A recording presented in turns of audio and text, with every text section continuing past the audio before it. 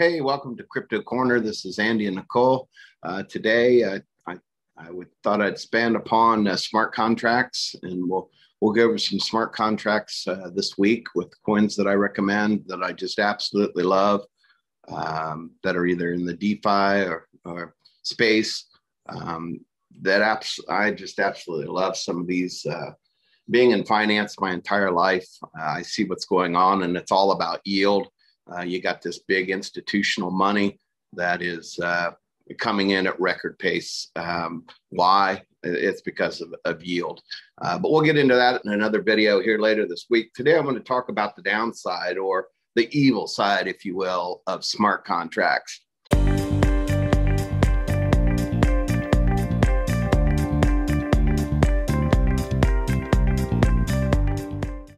On the last video, we learned that smart contracts are really rules written on top of a protocol that allows certain things to happen. So take that same technology that Ethereum or smart contract coins offer. Think of it like this. I don't think the most dominant coin has even been created yet. I don't think the coin that will and it won't be for a good reason. It'll be a government. More than likely, I can foresee the United States coming out with its own coin, call it whatever you want, the Fed coin, if you will, or call it the elite coin, whatever you want to call it. But I do see it coming, simply because it'll save them billions and billions of dollars in central banking. But a bigger concern is the value that they see in it is total control of people, hence control of money. They've been doing it with cash as best they can, but that's why you're starting to see all these, you're starting to see movements and verbiage come out that, war on cash. Well, the reason they don't like cash is because they can't tax it, because many people work under the table and pay no tax on their income whatsoever. You can apply that to the populace across the board. It's not just, quote unquote, the illegal immigrants that come in and work under the table. There's all kinds of people that work under the table. It could be a drug dealer, a lady of the night. It could be labor. It could be anything. Cash is unaccountable and they don't like it. I've always stood for and they can't tax it. Let's just be honest. They don't like it because they can't control it and they can't tax it. And in the coffers of some South American places, I'm sure there's billions, if not trillions of dollars of cash just sitting in warehouses, drug money or whatever you want to call it. But cash has always been that little thorn in the side. They love controlling money, but they don't love it when, there's a black market of probably 20% that flies under the radar. That dealings happen in cash. So you're going to see an ever increasing withdrawal from cash. It will slowly evaporate, or maybe they'll accelerate it through cryptocurrency and demand cash back, because here's how it's going to play out.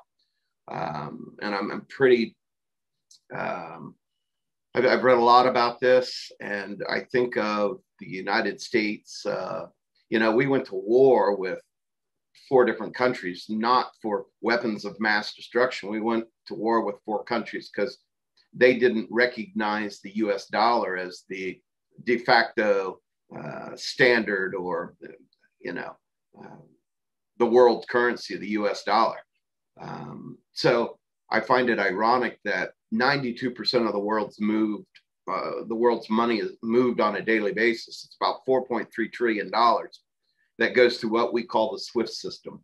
And that's the accounting system, if you will, or the mechanism that moves money around the world. Well, 92% is pretty dominant, meaning everything is paired to the US dollar. Just like in cryptocurrency, everything is paired to Bitcoin.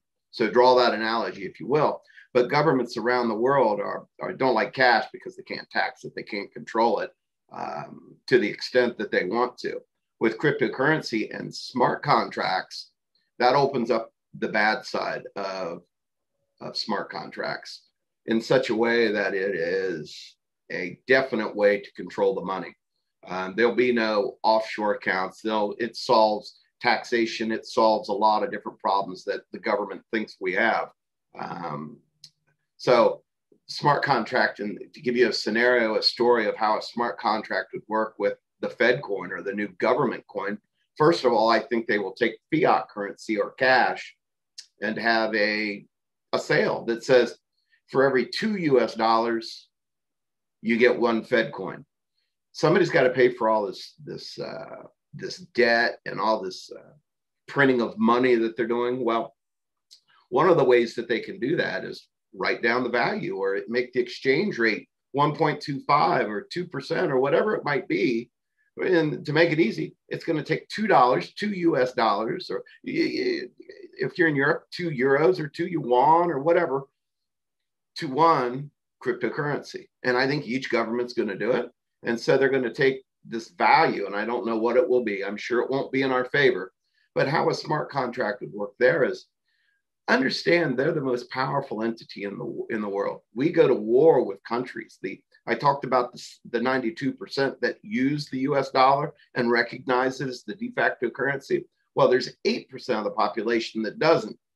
And those just happen to be the 4 people we went to war with over the last 2 decades. Why? Money. Big surprise, eh? That's why Bitcoin was created in the first place. Was really in 2009, we had just come out of the most horrific stock market manipulation and crash of our life. And that was September 2008. That's when I got out of Wall Street and all financials, and I was done. And I got into Bitcoin, well, a couple of years later after that, because it's sound money. It's we, the people. It's our money. We own, maintain, and control it. But what's coming on the horizon are, I can see where smart contracts are going to be used against us. They're going to be used to track us, track our spending, and disallow, let me repeat that, deny certain purchases of products. Let's say you're a bit overweight like me. Maybe I can't use my new federal cryptocurrency, the Fed coin, to buy a Twinkies down at 7-Eleven. Maybe I'm not allowed to biggie size it at Wendy's or is that McDonald's? I don't know, whatever. I'm not allowed to biggie size it because I don't fit within government girth regulations, meaning my height isn't proportionate with my weight. In essence, they're calling me fat. They're going to limit my ability to use my money where I want to. So it's going to have some limitations. So think about if you're overweight, maybe you can't buy candy. Maybe you're there's lots of different scenarios. Maybe you are not allowed to buy a gun. Maybe you're not allowed to buy an ammo. Maybe you're not allowed to. That's the point. The list can go on and on and on and on. And how will they do it? Well, they've got the built-in infrastructure. Think of it this way. They've always controlled money, and they hate it when you have money abroad. Remember back a couple of years ago, the laws passed called NAFTA. And it was the North American Free Trade Agreement, I think is what they called it, some nonsense. But in essence, it did this. The US government sent memos out to the banking world. And every country got one and every bank got one that said, if you hold US assets abroad, you need to declare them and tell us, or we're going to fine you 37% any capital investments you have based on a US dollar or a US corporation. So in essence, they blackmailed them to divulging personal financial information of US citizens.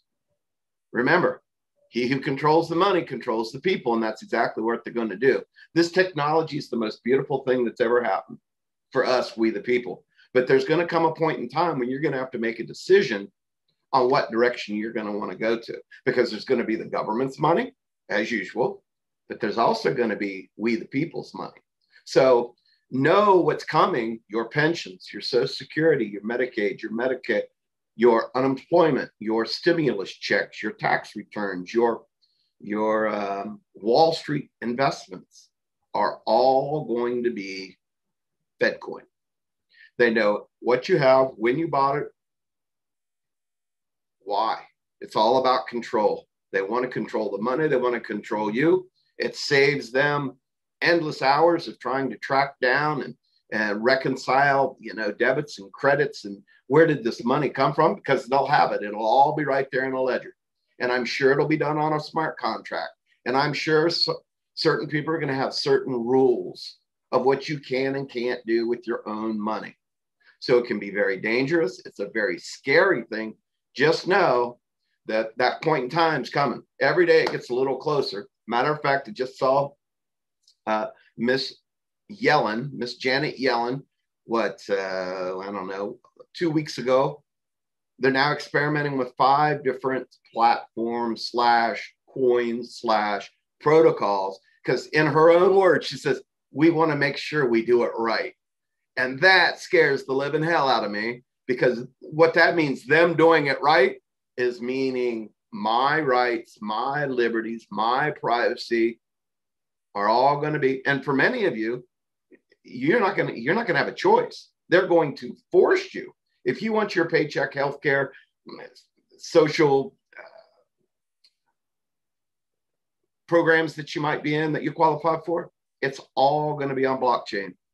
And they're going to have their own coin. Why? Because it's too profitable. And don't think of profitable in the way of linearly as value, because I think it'll be a stable coin, but it'll have smart contract implications where they'll know everything about you when you use that ecosystem. So know it's coming, know it's dangerous, and know that if you're not properly diversified, you're going to be stuck in the middle, and you're probably going to lose some net worth when that transaction happens from cash or fiat currency into the new digital form of whatever they call it, Fed coin or whatever, government coin or whatever. Or I'm sure they'll have some fancy little slogan to it, just like they do with stimulus checks. They, the CARE Act or the funding stimulus financial pack. It's all nonsense. We have no fiscal responsibility, and that's what got us in the problem that we're in now, debt. And it's been mismanaged and just manipulated, from fiat currencies to stocks, bonds, and anything related to the US dollar. In my opinion, it's tainted. Because right now, everything's in a bubble. When the world prints $25 trillion, you're going to have bubbles in every asset class in the world. So be cautious, because a lot of this money that's coming into cryptocurrency that's fueling this, what we call alt season, think of it this way. I know people love it when they when they think linearly, they see all this big institutional money coming in. But where did that institutional money come from? Their buddies at Wall, or their buddies central banks, their buddies in government, and you're seeing the payback right now every day. This stimulus package is full of so much pork, paying back the people that supported the current administration. And a lot of those people on Wall Street, and what do? They take that money and they pump it right into Bitcoin. Now, the people that already own Bitcoin, what are they doing? They're diversifying through the altcoins. And that's why you're seeing the dominance of altcoins, because people are looking for that next coin, that next Berkshire Hathaway penny stock, but they want to do it in a cryptocurrency. And the opportunities are there if you know what you're looking for. But this video was more about, the scary, or the, what's the best way? The evil side of smart contracts can be used against you. So I just want you to have that working knowledge that all of what you see that's going to come in the future, make sure you know what you're doing, understand what you're doing, and then some of you will be absolutely forced. You won't have a choice to make a decision, because they've got the natural built infrastructure that when it happens, it will automatically have monetary velocity, utility usage, because they're going to force everybody into it. So, but I do believe it'll be a stable coin. I don't think, or at least government will be a stable coin now. Fortune 500 companies and those types, I think those can be other than stable coins. But know that there's a dark side of this stuff, and I just wanted to make sure that you were aware of truly what it is, what's going on, because to me, it's quite scary. I just feel blessed that for now, we the people have our own currency, and Bitcoin is proof that a currency or a money can survive autonomously without central control. That's the principle we need to learn here. We don't need central banks. We don't need governments. And if you're going to tax us on consumption, not on income. You're penalizing me for being successful. You should tax people on their consumption, not on what they generate. It's backwards. So it really gets me irritated. That's what I love about Bitcoin. It's non-inflationary. It's a store of value. And brother, if you don't have some, get some today. Follow closely by Ethereum. I mean, 1, 2, you can throw in, you can look at the top. Well, I'll do a video on it. We'll look at the top DeFi coins. We'll look at the top decentralized type coins, smart contract coins. And I'll tell you what I bought and why I bought them. And some we've had for a couple of months, some we've had for a couple of years. But we will share that with you. So we'll have a good week. It looks like dominance is, Bitcoin is still down. It looks like money's still flowing in. And then I'll show you the websites where I go and do some of my research, some of the tools that I use to pick a coin. So with that said, what am I supposed to say? Hit the subscribe button. She always tells me, hey, have them hit the subscribe button. So we're going to do that. And I think Nicole's up next with the video here. So have a great day. We'll talk soon.